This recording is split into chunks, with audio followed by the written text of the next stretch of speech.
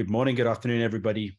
It's exciting to be online with you today, and we're excited to be part of this session at the Global Digital Health Forum, where we get to talk a bit about the impact of embedding user experience design and really looking at the practical results and return on investment with modern design thinking as essential to the global goods development. So I'll be your facilitator today. Today, I'm Carl FHIR. I'm the Deputy Director of Global Goods here at Digital Square. I'm based in South Africa, and I spend a lot of my time working in the global space, looking at facilitating investments into global goods and advocating for them to be part of conversations that are impacting the changes we want to see in the world. So I'm going to take a few minutes and give the panel that will be part of us today a moment to introduce themselves. Grace, over to you. Thanks so much, Carl. My name is Grace Potma. I'm Director of Product at OpenMRS. My background is originally as a registered nurse. I specialized in emergency and critical care, and that led me to an interest in using software to make life better for our end users, which is how I became a software product manager in healthcare. Thanks so much for having me. Thanks, Grace. Nicole, over to you. Hi, everyone. My name is Nicole Orlowski. I'm with Medic, and I am a product designer.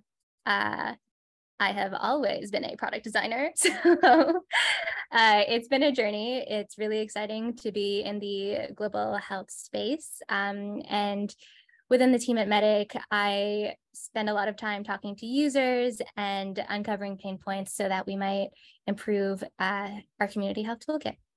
Thanks. Thanks, Nicole. Great to have you online with us today. Joe. Hi, everyone. My name is Joe Amlung. I am a product owner with the Open Concept Lab, or OCL group. I also am a business analyst with the Regan Street Institute based in Indianapolis, Indiana, USA.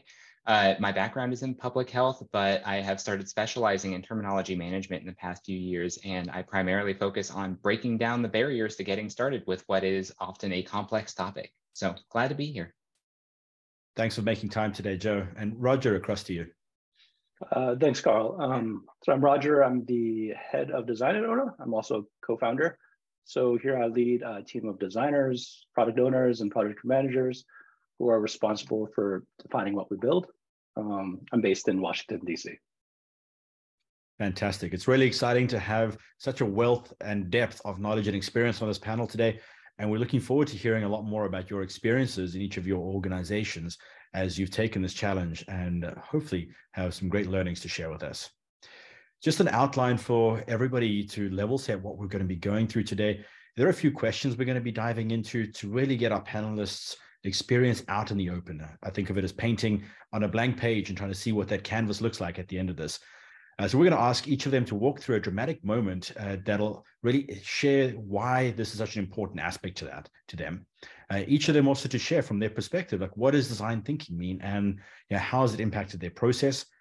Why are these hard? And we're going to hear about the user experience journeys of each of these organizations. And hopefully through this, each of you watching and being part of this presentation, both virtually and here in the room, we'll have an opportunity to see how this plays out in your organization or learn from areas that you could apply in the way you look at the world. And that brings us to the last point, which is really those practical take-home examples.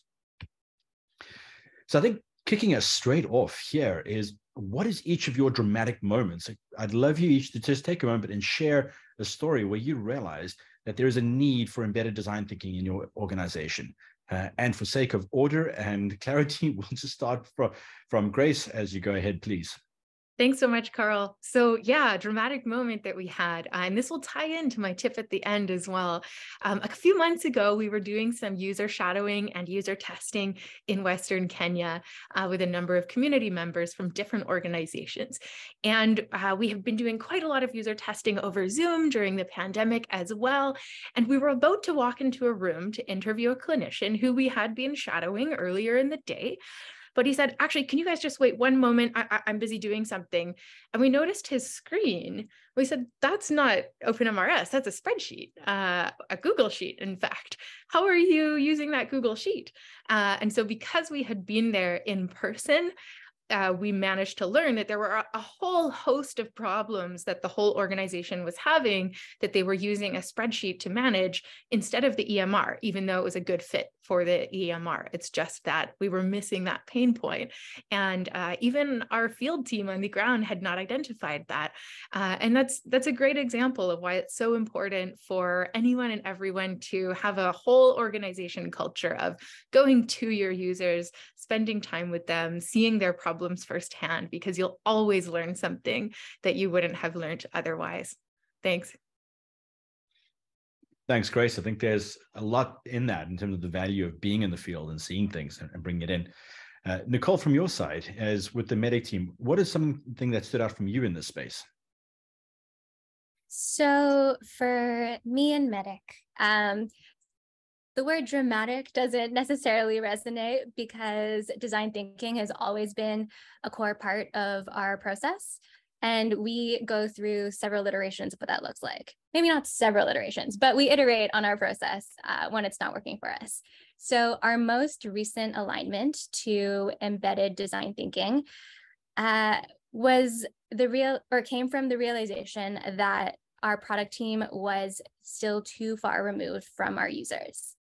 So in the past, we've designed solutions that didn't yield substantial impact and have found the root of that to be that we were aligning our efforts with customer requests over actual user needs. So the situation reminded us that our customers aren't our end users. And so we've reevaluated our process and now have small and frequent touch points between our product team and our health workers directly.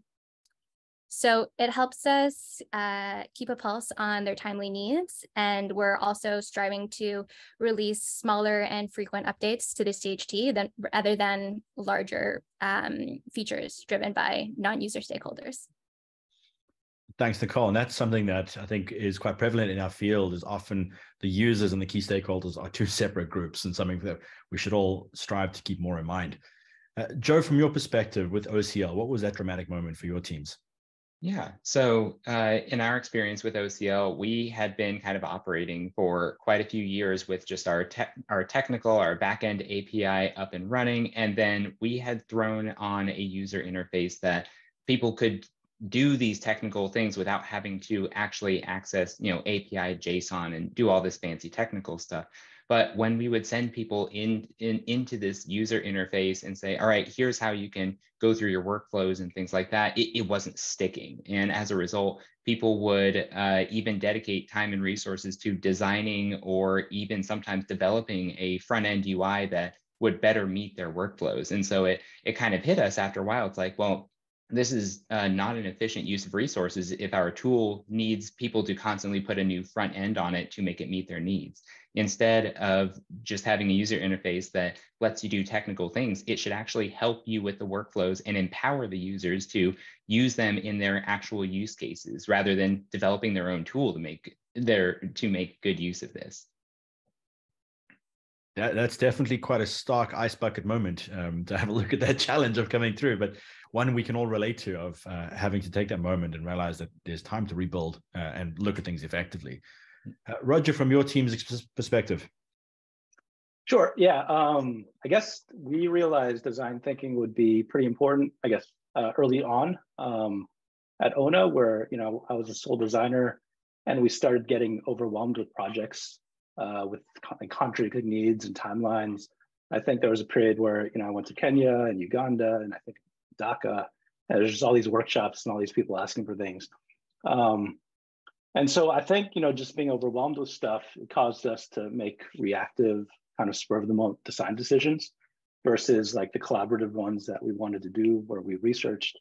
And it was really complex because these groups, there'd be all these stakeholders with kind of final say, product owners, ministry, district health people, donors, subject matter people. And that caused really a lot of complexity. And I was coming from a background at Frog Design, where I was a designer, used to having just like the executive suite and customers and just thinking about that. So, I think that's when we realized we had to kind of treat everyone kind of as a user and as a stakeholder, that we had to that was a design problem in itself to solve. So, yeah. Fantastic. And thanks. This is not the first time we've also used the word design thinking right now. And one of the questions I have about this is, what do these terms mean to each of your organizations? Design thinking and the product team process. Maybe you can help it level set for the organization to listening and participating. And for mixing it up, let's just go in reverse order. Roger, since you had the mic last minute, hand back to you, and we'll take it from there. Sure. I think design thinking at Ona is really about empathy and empathizing with all the stakeholders. And really, more importantly, I think empathizing with each other. I think a term we use at Ona a lot throughout the process is shared agreement, which is really about focusing on figuring out what we can build together with our clients and partners and internal team. Fantastic. Joe, anything you want to add to that from your team's experience with that concept of design thinking and the process within the teams? Yeah, absolutely. For us, design thinking is about bridging the gap between a technical solution and a real world solution, and making sure that we're not just putting these difficult to understand tools. Like, we need to help people get started right away. It's not sustainable to be training people in the long run to how to use a tool. The tool itself should guide the user on how to be successful in it, in whatever use case they have.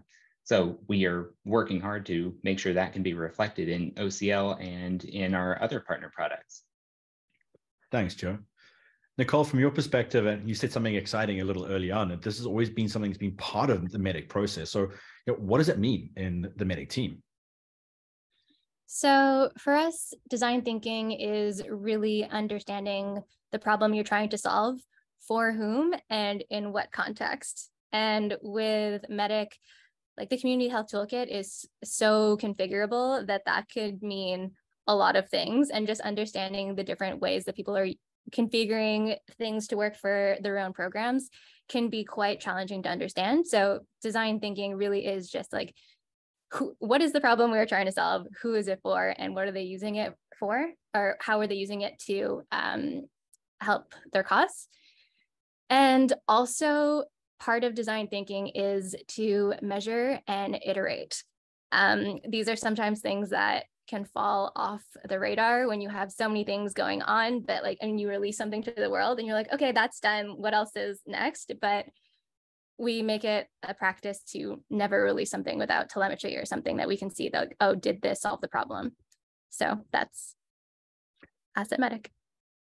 That's a great point. We often, if we don't measure it, we don't look at it, we don't monitor, we don't change on things. And I love that you guys are bringing that particular aspect out. And I think that is definitely something we should all be thinking through. Grace, as you've had the privilege of listening to everybody share what design thinking and the product team process is, how much of this is what you guys are doing in OpenMRS, and what does that mean to you? Great question, Carl. So there are two aspects I want to focus on. On the one hand, we've been very fortunate to have this cadre of professional designers join OpenMRS, specifically from Sonder Collective. And one of the mental frameworks they've been adjusting for our whole community is thinking about design not as the wireframes and the style guide or your UI components, but as an entire mindset that can be applied throughout the organization, whether we're talking UX or service design, or how the organization is set up, or how we set up our strategy. And then, of course, that applies in the field as well. Are we using design only to design solutions, or are we also using design methods to identify the problems? So our colleagues have been bringing in a lot of frameworks, and you'll see, and Nicole will walk us through some of them in her journey at MEDDIC, different frameworks and workflow assessments exercises you can do both in the field or with your team centrally to better understand problems themselves before we dive into the solutions. Now, in that same vein, on the other side, we have this product team thinking. And I want to emphasize that word team. In many cases, our history has sometimes been primarily engineering driven. And when you look at a typical modern day software shop, you usually see this tripartite team, which is you've got your designer you've got your product manager, and you've got your engineering lead. And this is the team. We are together a product team. No one person is the leader of the product. We build this collaboratively. And that's a mindset that we're still working on, how we make sure that engineers are involved in the design process, even at the point of identifying what is the problem we want to solve, like Nicole alluded to, because we find that when you involve engineers at the end, only for the engineering side of things, you'll realize that not only are your designs maybe not feasible technically to build, but you have actually missed out on a lot of ideas about what might be possible versus hard to do from your engineering team. And the same is true. Many managers, program managers, project managers, product managers, we feel like we have to do everything ourselves. And that actually detracts from our UX and UI design colleagues, where if they can learn more about the industry context and the problem context we're trying to address, that often changes how we end up approaching the solution. So this goes way beyond, here's some wireframes, have a nice day, I'll add it to the JIRA ticket. Thanks, Carl. You're calling me out on my history of just doing something like that. So I've got some good notes to take out of this particular session. Actually, what's a nice moment that I want to dive into right now is I know each of you have had a journey within each of your organizations of taking this on. So probably a good time for us to dive into that particular space and look at what is the user experience journey for the OpenMRS team. And Grace, since you've had the mic last again, we're going to hand back to you to walk us through this space.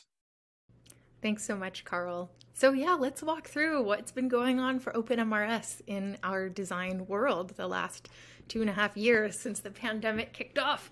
Well, first of all, when COVID started in 2020, we became very aware of a problem that had grown over the last few years in the OpenMRS community. And that's that even though we were all using the same overall platform and backend and data model, most of our implementers were using different front ends, which meant that when it came to building applications together, well, we couldn't, because each front end was often using a different tech stack as well as a different UX and UI.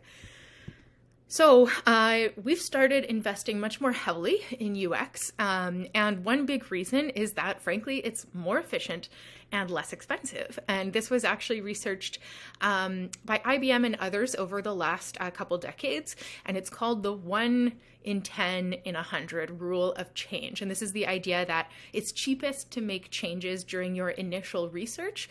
It costs about 10 times as much to make changes once you're in the design UI phase, and then it costs 10 times as much again in order to make late changes at the engineering phase when the engineers have already done or are doing development. So earlier is better when it comes to making changes.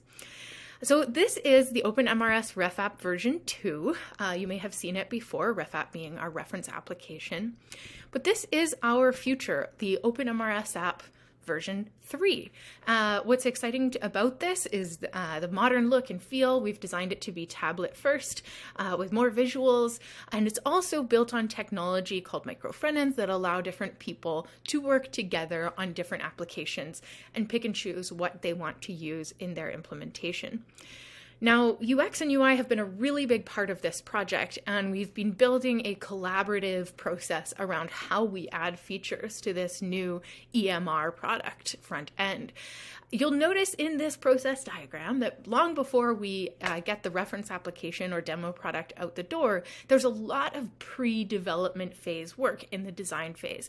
Why all of this pre-development work? Well, because of the return on investment visual that I showed you earlier about how it's much cheaper and more effective for the whole team to make sure that we've asked questions and gained context before we start creating mock-ups or even the architecture itself.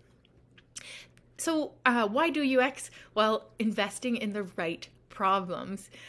For example, when we talk about registration, one of the first things someone might do with the EMR, we often think about, okay, you've got a registration clerk, she might be sitting at a laptop, and she might be entering something into a form. We need to give her a form.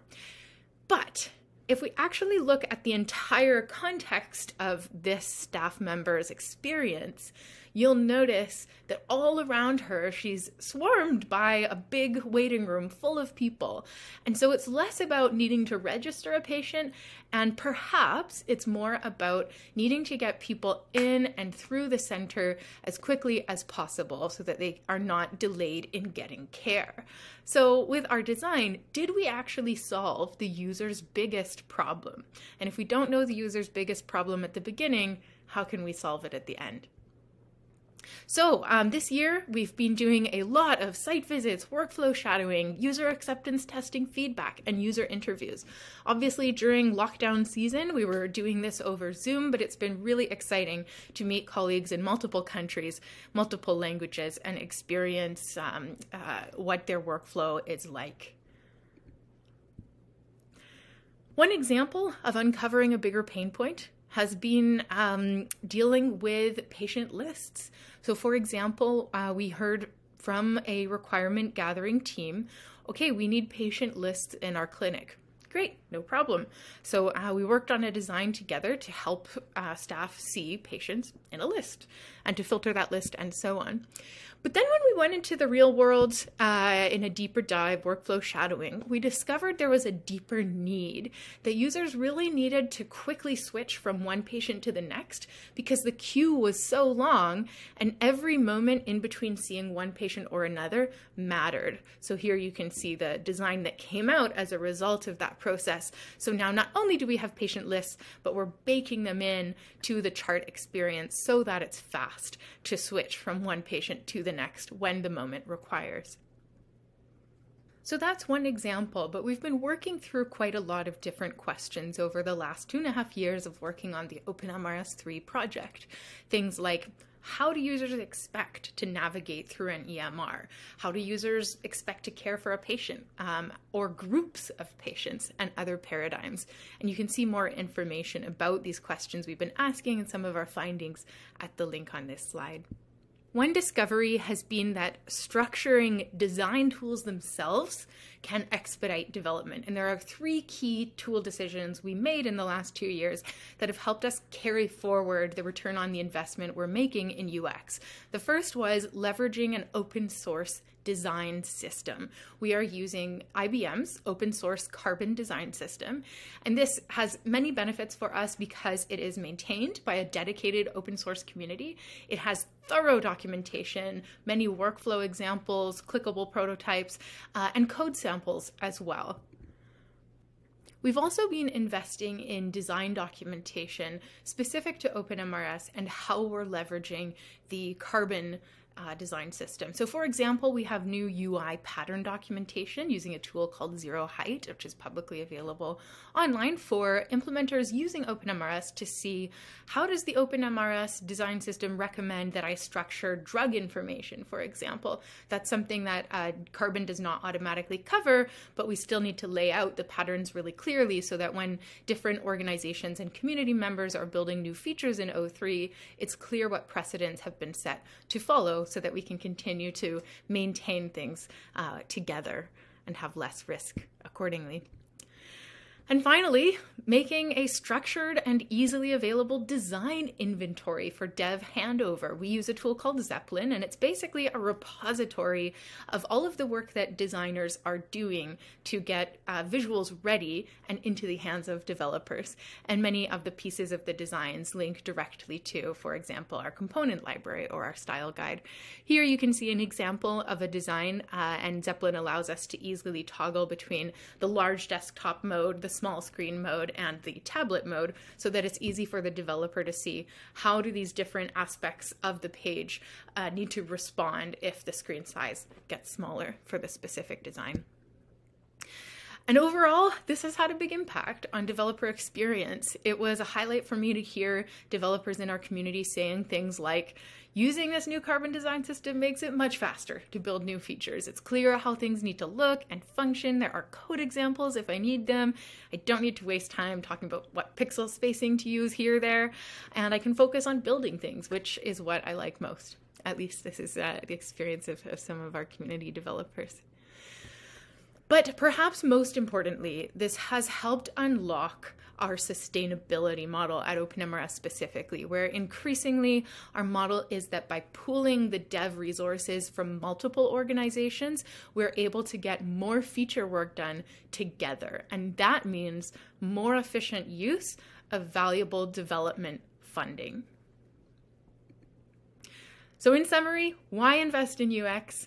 Because it's more efficient. We focus on the right problems, we make changes at the right time, and we build things the right way, which at OpenMRS means building things together. Thank you. Thanks, Grace, for walking us through the journey from an OpenMRS perspective in terms of what you've had a look at from that space. Continuing with our panel and moving it on, Nicole, we're going to hand across to you to take us through what the MEDDIC team has done in this particular space. Hi, everyone. My name is Nicole Orlowski, and I'm the product designer with MEDDIC. MEDDIC is the steward of the Community Health Toolkit, which is an open source and highly configurable framework for building apps for health workers that provide care in the world's hardest to reach communities. Today, I'll be speaking about our UX and product process, specifically the continuous discovery methodology, and how we apply it within our team to improve the Community Health Toolkit. Continuous discovery, in a nutshell, is a research methodology where product teammates continually search for new information about users and their needs by conducting small and frequent research activities through regular touchpoints.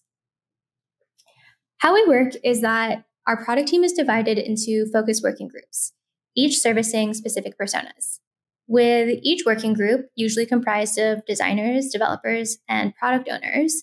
We conduct generative interviews with respective users on a weekly basis. So the beginning of our UX journey begins with listening.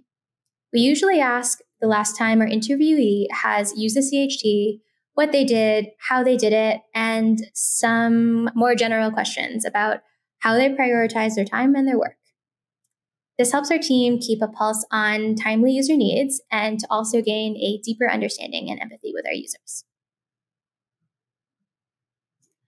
When interviewing our more technical users, such as app developers and technical partners, we can assume certain things like that they have access to sufficient connectivity and a level of tech literacy that even allows for remote usability testing.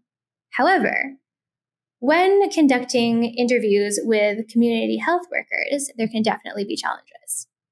Outside of connectivity and battery issues, one of the most prevalent challenges we face are language barriers.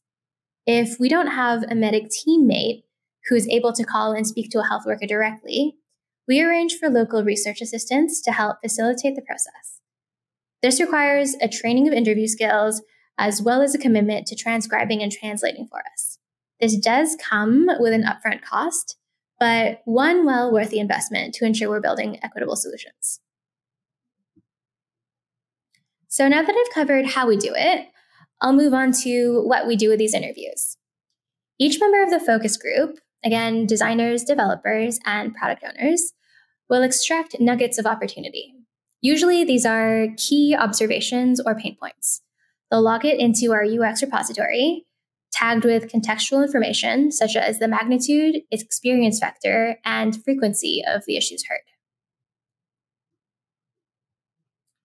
On a quarterly basis, the larger team comes together, and we like to include teammates outside of product as well, to do an insights workshop for each of the focus working group and their personas. This entails plotting all of the recent nuggets from the repository collected across multiple projects, health systems, countries, and users on a board and grouping them into like themes or problem statements. This is the stage where we consider each opportunity area, ascertaining their value and alignment with our organizational strategies, and also when the team aligns on where to focus and the goal to achieve. To brainstorm ways to achieve a goal, the team uses story mapping to understand ideas in a holistic way that captures the entire user story and experience, including the assumptions made for each step of the process. Each member contributes several of these and brings them to a group discussion to align on which to move forward with, and to validate the assumptions, checking in with our users and partners to reduce the risk of building an unsuccessful feature. So in this example, the problem to solve is that training users on updates to the CHD is difficult and expensive. Our goal is to reduce the need for in-person training by half. The feature being presented are training cards and how they might be deployed to end users with other actors and what their involvement is in the process. So we can see the role of a CHW, the supervisor, the administrator, and step by step what that user experience and story look like. The aim is to start with a low-risk MVP that can be tested and quickly deployed, further reducing the risk of spending time building the wrong thing. Once the story map assumptions have been validated, the next step in our process is to create prototypes to test. It's much faster, easier, and cost-effective to make changes in the design phase rather than using fully developed flows. We have a comprehensive component library and icon library to leverage to ensure that we're always consistent in our UI and not reinventing the wheel for new experiences. Prototypes get tested against the same script and success metrics in person and remotely across different partners, countries, health systems, and personas to ensure that we're collecting equitable, diverse, and inclusive feedback. Here's an example of an in-person usability test. Our ideal setup is to have 2 cameras, one to record users and one to record close-ups of app interactions. This lets us watch all angles of reactions, any confusion or hesitations, speed of decision-making, etc., to cross-reference with our scripts and metrics.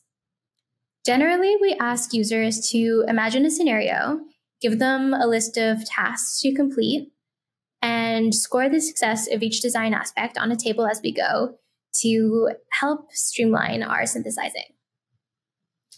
We'll also usually couple usability testing with focus group discussions to get a more direct and fleshed out understanding of the challenges of the befores and if our proposed after solution solves the pain point. Then we revise the designs as needed, build, and deploy. Features are deployed with telemetry, and that helps us track specific metrics where interviews are also conducted with preliminary users of features and logged in a separate monitoring database where nuggets of information or opportunities might arise and make their way back into our UX repository for further action or iterations. And that pretty much sums up our UX journey at Medic. We're focused on outcomes over outputs by building solutions from real needs through frequent touchpoints with actual users, by validating assumptions through design prototypes and user testing to reduce the risk of building the wrong thing, and measuring results to ensure that we're reaching the goals we've set out to achieve. Thanks. Thanks, Nicole. Some exciting things coming out of the Medic team, and I'm sure we've got some questions for you in a minute. But before we dive into that, we're going to hand across to the OCL team to talk a little bit more about their experience with the same topic. All right. Thank you, Carl. And hi, everybody. As I said before, my name is Joe Amlung. I am a product owner with the Open Concept Lab, and I'm going to talk you through a little bit about our UX journey. So I think it first helps to set the stage a little bit about what can you do with a terminology service like Open Concept Lab. The overall goal is to help your organization to effectively manage their health data standards and eventually to exchange health information. So I've got some example use cases over here where you might be looking for definitions, you might be publishing your local codes, you might map your data to a reference vocabulary, and a few other use cases. One in particular is collaborating with the community. Now, this may or may not sound simple in theory, but in practice, it certainly isn't. Terminology management isn't always the most inviting field, and it can be pretty intimidating for implementers or the users of content. We want to help users feel more comfortable with these use cases here when they want to create and dive into terminology content. So there are existing tools geared towards high-income settings that do this, but they don't often land as well. You often need to have this terminology capacity and sophisticated use case already, and that's not always the case in the global context. And that's actually what led to the creation and maintenance of OCL, a tool that was specifically designed for lower capacity markets. So OCL has this very cool API that has been available for many years, and it's been used for publishing and accessing terminologies, but interfacing with an API often isn't inviting. So we went ahead and put a user interface on top of it, which would allow you to do a lot of the technical things in OCL's API without having to go to the API yourself. And that should be enough, right? Well, not really. The user interface was kind of limited. Even though it was less technical, it wasn't always intuitive. But people still need terminology management. They still need to be able to view this content. So we actually had some of our partners that started experimenting and sometimes even designing and building user interfaces for their own purposes that would connect to OCL's backend. So I'm going to give a little bit of an introduction to just a couple of those examples.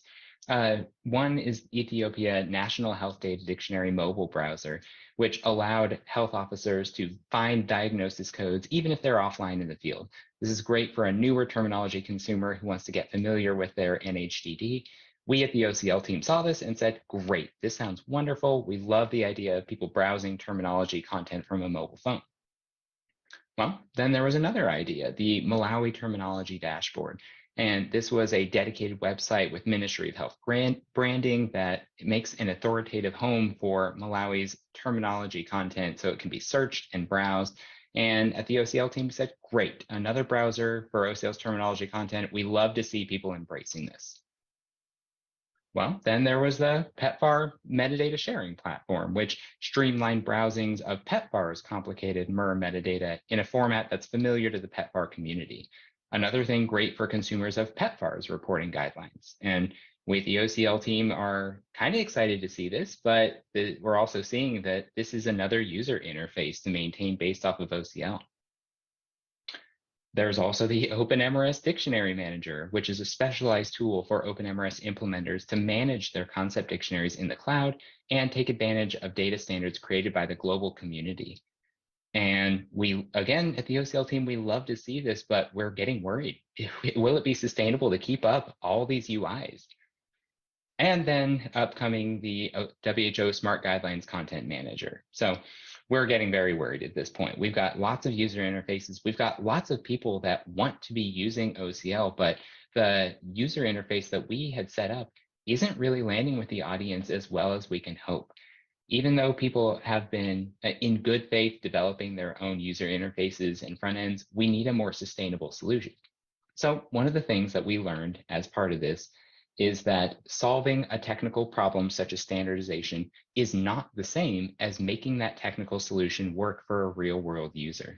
To be able to do that, OCL's user interface needs to meet the needs of the audience and do it in a way that reduces complexity for users, especially for those unfamiliar with terminology management, which is quite a lot of people.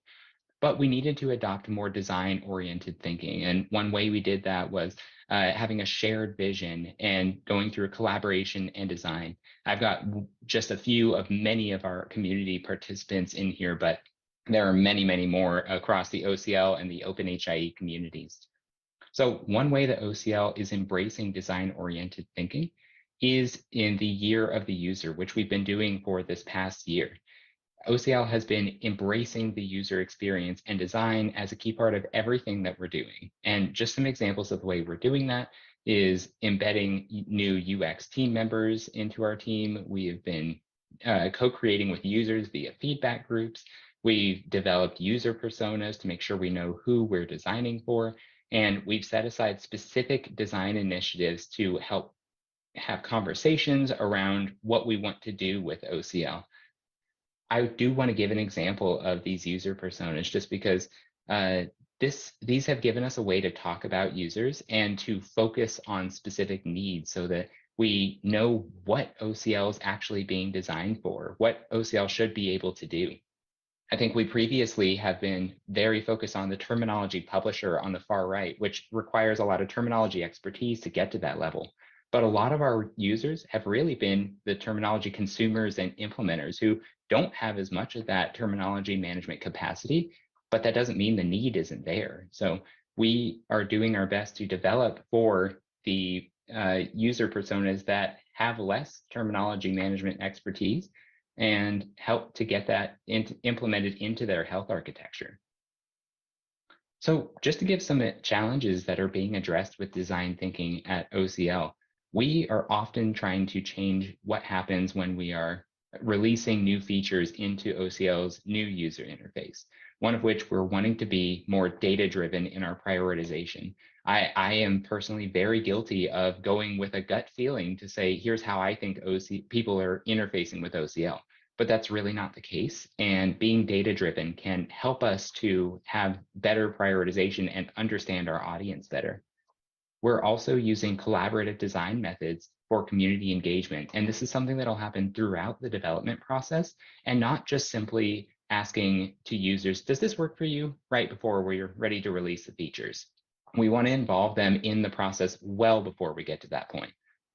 We also are having some design process ownership, which we previously had the risk of a feature that kind of just gets stuck in a limbo that we're almost ready to release it, but it just needs some final tweaks. And it's hard to have that ownership and figure out when something is ready to cross the finish line.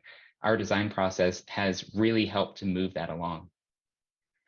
So as far as what next, I want to say a little bit about some of OCL's upcoming initiatives, one of which is smart dictionaries. This idea that users can build and manage their dictionaries in a guided but way that keeps the power in the hands of the users, and it lets them collaborate with the global community. There's also the OCL design system that we're putting together to have reusable components to ensure consistency throughout the app and also speed up our development. And then, of course, we want to continue being community-driven in the way that we have been. We want to have users engaged throughout the process, including our end users, our engineers, our product owners, like all of these can come to the table at one time. And also, we are working on becoming more data-driven so that we are truly understanding how people are using OCL in our main environment, which is OCL Online. So I want to thank you, everybody, for the time. And Carl, I'll pass it back over to you. Thanks, Joe. That was great. Again, another question for you to follow up.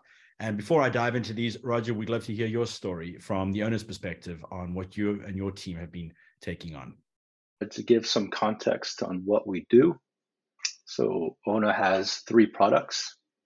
Ona Data is for mobile surveys. Okuko is for data viz. And we have OpenSRP, which is a mobile healthcare platform for frontline health workers. So OpenSRP has apps for community health workers to manage patient care. It has an app for facility workers for clinical decision making, and kind of a desktop app for supervisors to monitor and kind of manage their workers. So since 2014, we've built OpenSRP. It's used now in several countries across Africa and Asia, which we're pretty happy about. And then the design team at Ona for OpenSRP consists of 3 product designers. You can see them circled, with a few of project managers who have little arrows next to them, and the rest of Ona being mostly our tech team. So, with that size design team and the number of products and projects we work on, we follow an agile design process at Ona, which basically means that we collaborate, and collaboration and embracing change are more important than following, some sort of set plan. So what we do is we try to have short-term priorities instead of trying to anticipate everything and figure out all at like one phase. And then we're try to be, ready and flexible with design opportunities as they come up. So today, I'll talk about some of the biggest challenges in our product work and where that agile design approach fits in. You can let me know if any of this resonates with you. First is the problem of, I don't have the time or team to do design. So I'll talk about how we at Ona find design time and resources. Second is, everyone is asking for something and the feature list is ballooned. So I'll talk about how we align our stakeholders. And third is the team is getting distracted with blue sky ideas, solving edge cases, or thinking about, only thinking about value to themselves. So the third is, how do we focus on what's important, which is end user experience. So first, how we find design time and resources. The first thing we do is we use design sprints. A design sprint is a focused mini project you can finish in like a week or two, and it's dedicated towards a very immediate problem. So we tend to prioritize very risky problems, the most unknown or the ones that can cause delays in engineering. And we find that using sprints gives us flexibility with the team's time, depending on who's available, we can adjust the sprint goals to match. The second thing we are is opportunistic. We are try to be aware of any field visits happening either on our team or in our partner networks, and we can piggyback to test those questions that anybody has. On short notice, we have ways to generate testing tools pretty quickly. We use a design library in Figma to build fast prototypes. We also have used other software for testing in the past, such as Google Forms for data inputs, or like WhatsApp to try out messaging flows. And another thing we like to do is onboard anybody close to the end user early on in the project, so that they're all ready whenever there's something to test. And the goal is really to increase the iterations rather than having perfect research. So an example there in the photo is someone in Indonesia that we trained to gather input. Our team's mentality is bad research beats no research. The next is how we align stakeholders. So the first thing we do here is to try to make a solution as real as possible for stakeholders. This means incorporating high fidelity prototypes or working prototypes as early as possible, even in like kickoff meetings. We find that this practice centers the conversation better around this tangible item, rather than focusing on their own domain needs, or looking at documents or wireframes or diagrams, which sometimes leave a lot of room for interpretation, and the conversations then start to veer. The next thing we do is try to highlight conflicts, and then between stakeholders, and then dig in. At the start of projects, we try to normalize with partners and teams that they will have bias and they will have different goals. Even if everyone agrees on the overall goal of getting the software out or saving lives, people have different opinions on how that's done. So when this happens, when groups ask for different things, we flag it. We'll use some methods to kind of break it down. So 5 whys is one of those, where it's used to discover the core needs. And maybe, at the end, they're trying to solve the same thing. And we'll use that core need to collaborate on a solution that, everyone can agree on. Examples, this is something like the M&E team versus the field team. The data team might need a lot of data, and the field team might, care about the ability of users, the time of the users. So that'll be kind of something to figure out. And the third is how we focus on the end user, what's important. The first thing we do is prioritize the end user perspective and value. Note that the end user for us is anybody that uses the tools to do their job. So we try to make sure this value is established early with clients, and we use it as a factor for prioritizing work.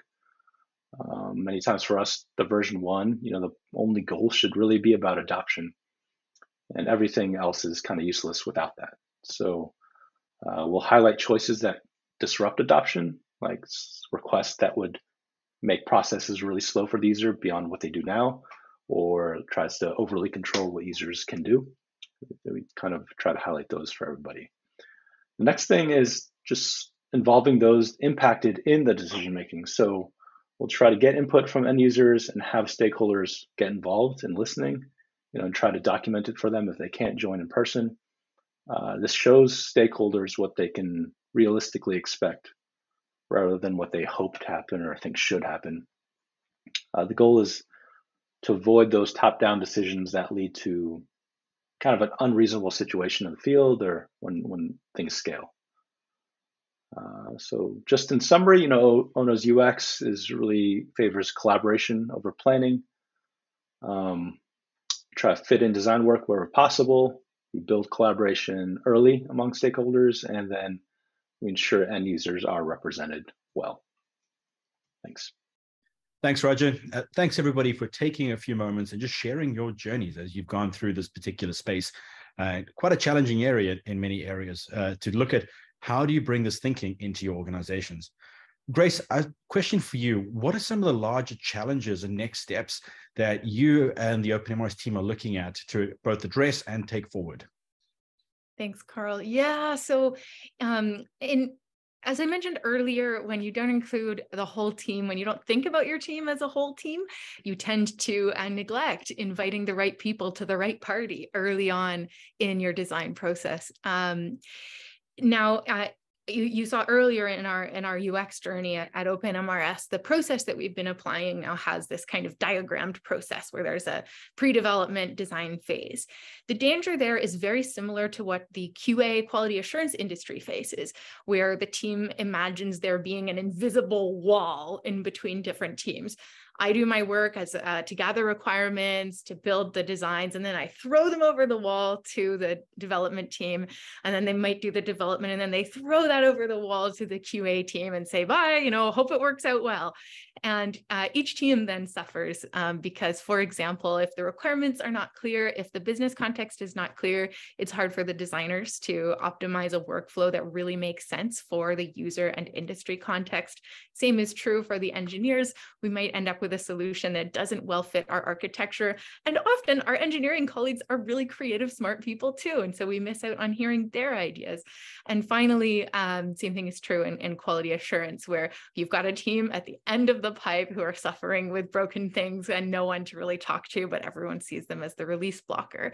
So the same thing can happen in design, and making this whole process feel more like a donut, a circular process that we all go through together in smaller steps rather than a big waterfall process where, we do a whole chunk of designs and then hope they'll get finished up at the end of a big process. That's what we're trying to componentize and make a smaller piece by piece experience that we're all involved in. Thanks. So that's really breaking it down into some smaller pieces, and rather than just leaving it at the end, bringing it together. I really look at that here. Joe, do you have a question around that or something you'd like to dive in with Grace on that? I actually just wanted to add in to something that Grace said, because I think, Grace, you mentioned earlier that involving engineers throughout the process is something that can really, really bring out your opportunities and make sure that things don't get missed. Something we do with the OCL team is that we make sure the engineers are aware of all of our design initiatives and our priorities and things like that. And it's not uncommon that we will say, all right, here's something we want to solve, here's what we want to develop. And our engineers able to connect dots between our different initiatives and say, oh, well, we can get two birds with one stone here. So I definitely co-sign on getting your engineers involved even before you need them to start developing. And building off of this, Roger, I know that the Ona and OpenSRP team are going through a really exciting time now with pivoting to a FHIR-native backend. This is quite an interesting aspect, considering it's a really backend change of your data stores, but with some positive impacts in the front end. How has design shown up in this process for you? Sure, it's actually, we're redoing everything. The front end is also going to be more configurable driven rather than kind of more custom where it was before. So good question. So we're super excited about this FHIR-native transition, but it is incredibly complex because it's one of the first FHIR-native app that's out there. So it's a lot of R&D going down paths and backtracking and reevaluating things. I'm just trying to figure out how to integrate things like care plans and how to make things configurable. We're also working with partners like WHO Smart Guidelines and Google to build components of the app.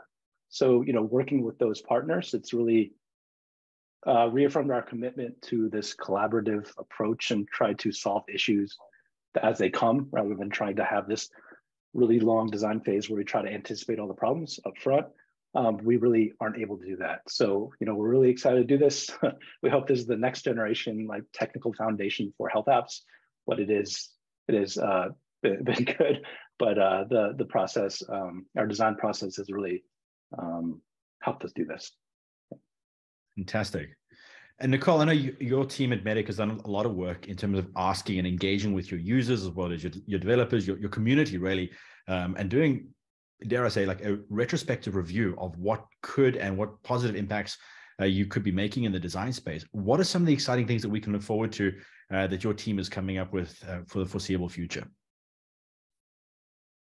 I have a lot of exciting updates. I'm very, very, very excited for the next year with Medic and the CHT, because a lot of the things we've uncovered through our continuous discovery process, and like you said, speaking to the community very regularly, and also touching on what Grace mentioned earlier, noticing things in person that you wouldn't with just a phone call, huge things. So we've been spending a lot of time just updating the CHT to meet like material design standards and be more aligned with other Android experiences. But we're really excited to start to take action on things that will make the app better for health workers. And I mean that in the sense that sometimes they're a little bit older and have bad eyesight. Most of the times they're working outside. What does that look like when they're looking at their screen and there's like a huge glare and really hard for them just to use the device in direct sunlight all day? So, being able to think about being more proactive and really making the CHT a delight to use for end users and not just being a tool that helps them do their work. Nicole, thanks for that. You raised a really interesting point that's just triggered from something with me here. Is you mentioned eyesight, and that tends to get me to ask the question, are there any key thoughts or golden nuggets that this team wants to share with the community around how are you being inclusive in your thought patterns around design, and what are the value propositions for the broader community of a good design process? We are being intentional in inclusivity by making sure we're talking to all types of personas across many different projects, across many different counties and countries and health systems. And you should see what our UX repository database looks like. It's just like insights from everywhere, some of them asking for things you would never think about, but really being mindful to be inclusive to everyone who uses the CHT that way. Yeah, one thing I wish we had planned for earlier, but that certainly came up almost right away anyway, was the need for translators. If you're going to do remote pandemic style user testing, then you need translators ready. But the other piece that we discovered in the field, which also maybe goes without saying, it is nice if you can have someone there, not only as a translator, but as a broker for the relationship, because not every user will truly tell you their real situation unless you are with an ambassador type person that they trust, that they have a pre-existing trusted relationship with. The other thing that we've discovered, and Nicole, I love the way you described reaching across programs, is that importance of reviewing folks, both testing your assumptions, doing user testing across multiple countries and different types of funding streams. For example, we did a UX study both in an East African country where the site was primarily funded around HIV/AIDS, and then other ones were done in an Asian country where it was more government primary health funded. And the workflows were dramatically different and had a huge impact on how we were thinking about the program. So be really careful if all of your user testing is being done within not just the same country or language group, but also within the same program area. You might find that your solution ends up being overly specific to that workflow.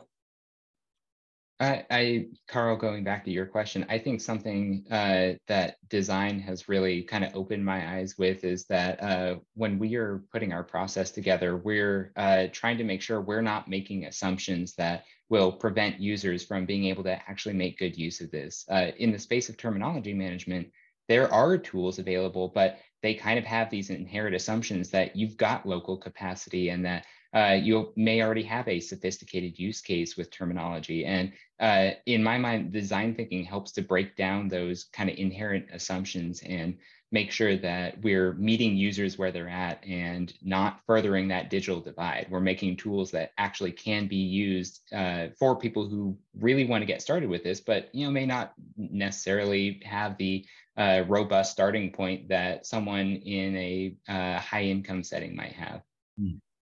All right. Well, I think as we look at the session here, and I really appreciate everybody's time that we've had today, we've had some really valuable conversations, and I do want to finish with trying to draw one last nugget out of each of you right now as we consider really this question. What are some of the practical activities that we can try in our organizations to really start implementing this? And something that I've heard a little bit around and thought through to bring this together is ask the people we don't normally talk to. Really be beyond the engineers or the edge focus users or the stakeholders, but make sure you get a holistic view and be cognizant of introducing your own bias into the space. So really try to break that out. And that comes from how will I say, a lapsed technologist and something I'd be excited to hear through. But Grace, Nicole, Joe, Roger, what are some of those takeaways, and would you like to expand on your points here? Yeah, go to the field, take any opportunity you can. And by the way, it's an organizational culture, the prioritizing time with real users. I've welcomed engineers onto my team in the past. Some came from teams at the time where the culture was, yeah, like, let me find a shadowing opportunity for you so you can see the software at work. And you will probably notice as an engineer, oh, there's all these like low-hanging things I can fix that would really improve the experience. But I've also worked with engineers who came from team cultures where that was not even discussed. It wasn't an option. And that can really change your team dynamic and how you approach solving problems together. So invest in that culture shift because putting users first and finding even short time periods, a couple sessions a year, if you're not an in the field designer, still find time to do that in-person time with your users. Fantastic. Thanks, Grace. Nicole, from your perspective, what would you add to that? Well, firstly, I completely agree with Grace. Super important to embrace that culture. I want to emphasize speaking to your users all the time. I put at least once a week on this slide. I think that's a good benchmark to aim for. But honestly, like, we talk to our colleagues every day, we speak to our partners quite frequently, but really the only people who have the answers to did your design work are the users. So talk to them as often as you can. It's a great point. Joe, from your perspective.